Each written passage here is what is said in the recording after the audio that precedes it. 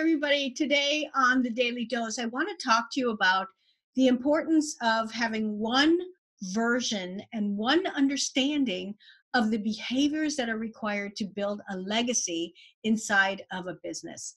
And what I call this usually is one version of the truth. What's interesting as we work to transform businesses, as we work to elevate our organization and our leadership inside of our company, we very quickly work on action items or fixes. And we don't think about the behaviors and the DNA that we really need to embed in our organization so that we are a sustainable, different kind of company at the end of our labors, at the end of our work.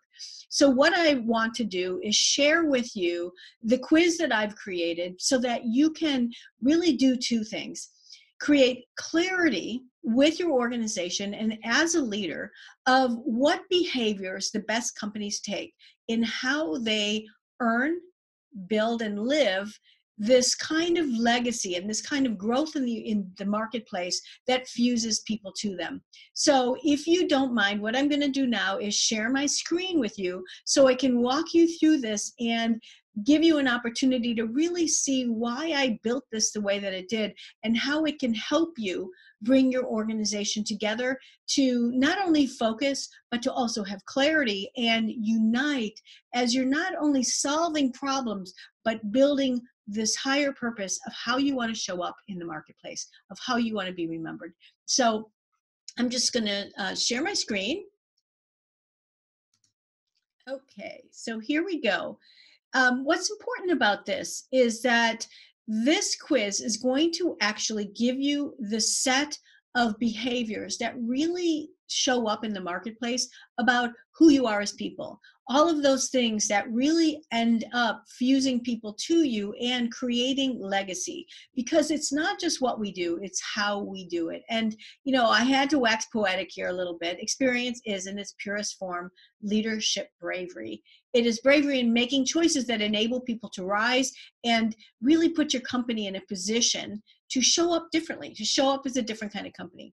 So there's four categories that what we've seen in doing this work for a long time and in the prove out work that we've done, there's four big categories that really do choose and move an organization's behavior to show up differently. Number one is, are your employees thriving? Now, I can't go through all of this with you because it would take too long, but what you're going to see when you start each quiz is an overview of what this means, and then a set of very specific questions that, and I like to say that I wrote these so there's no wiggle room in them. You can't wiggle your way out of saying, yeah, we do that. So you're going to see in each section specifics. So are our people valued as the foundation of our company? What we know is that the most admired companies really do honor their people. Do we enable them to act? Do we pen them in? Do we lead from trust with them?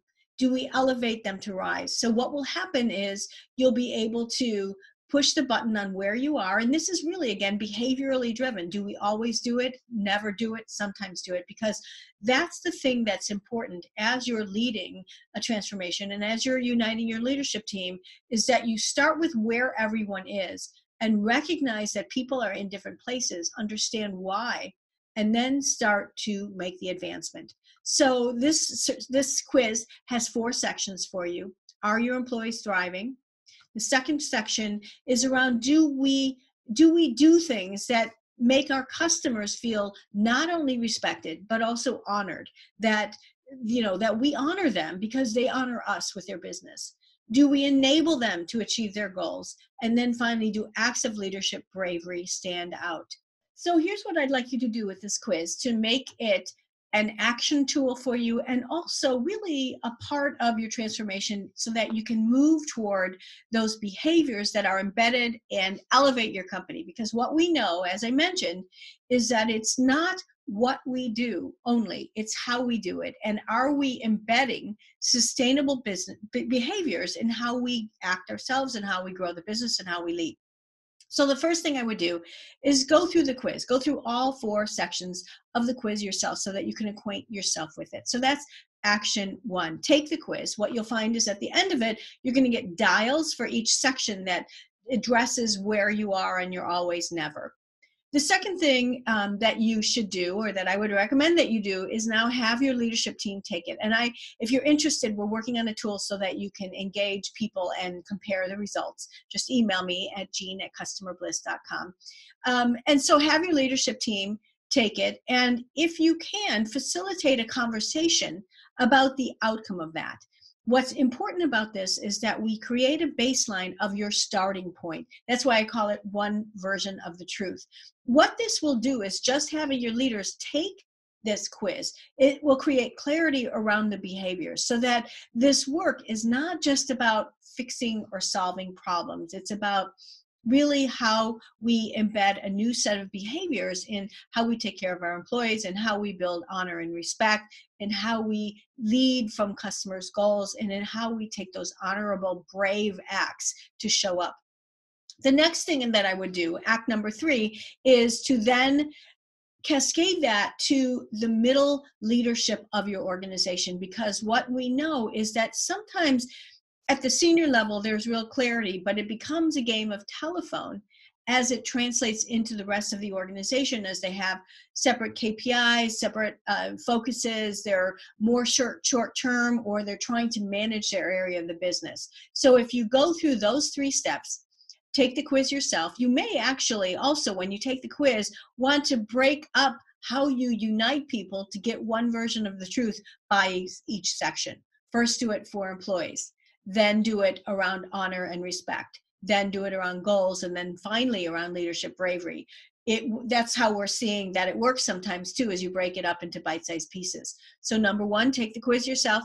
Number 2, engage and unite your leadership team and use it as an opportunity to create clarity, to help them have one version of understanding and then begin to focus. And then number 3, do this with your middle leaders inside the organization. Then break it into bite-sized pieces. I love these 4 categories. You may want to take one category at a time. That's it for me today on this Daily Dose. Hope this provides real value with you and for you. This quiz was something that I took a lot of time to write because I wanted to, as I mentioned before, make these questions so specific that you can't wiggle out of them, that you really either can say, yes, we are doing this, or no, we're not truly doing this comprehensive set of actions that will yield us this outcome. Till next time, thanks everybody.